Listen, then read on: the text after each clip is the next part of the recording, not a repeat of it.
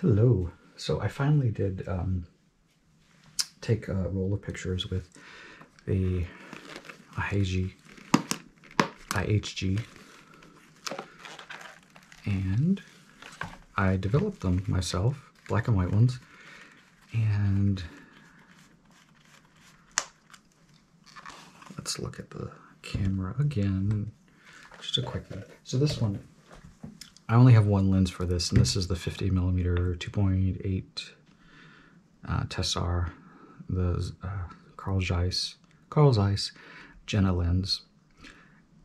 Since I had never taken pictures with this one, I did a pretty good job. The best ones that were taken outside at aperture of 22, and as you can look through it, you can see what it in focus and out of focus. So it's really a lovely SLR camera. And the problem I had with this, once I was done taking it, is how do you get the film out? How do you rewind it? I know how to get it out, but I didn't know what to do. And the videos I saw online did not help because they didn't show this model.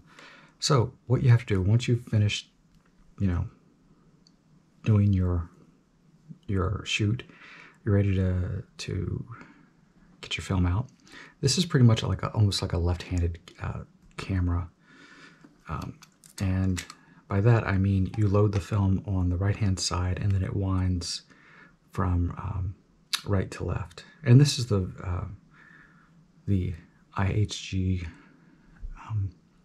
Exakta. The name is so long. Ihagee Varex VX2A,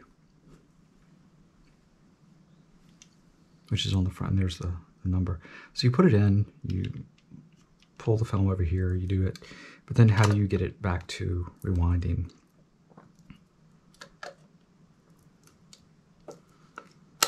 Put that back in. So I was like, I'm turning it, nothing's happening. I was pushing the release button, nothing's happening. I was missing an extra step, and I just happened to discover it. You push that button in, hold the release, and then you can twist it. And then when you're done, you can pop it back out, and that will discharge the film.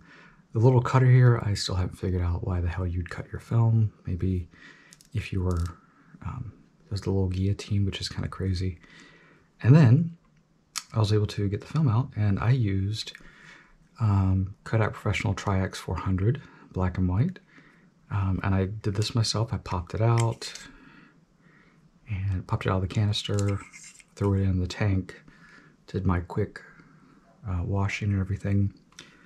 And in about 20 minutes, I had photos. I usually leave them to dry in the spindle because they seem to, if I hang them up, they tend to curl really badly, and it's almost impossible to scan them in, and that's what I always do.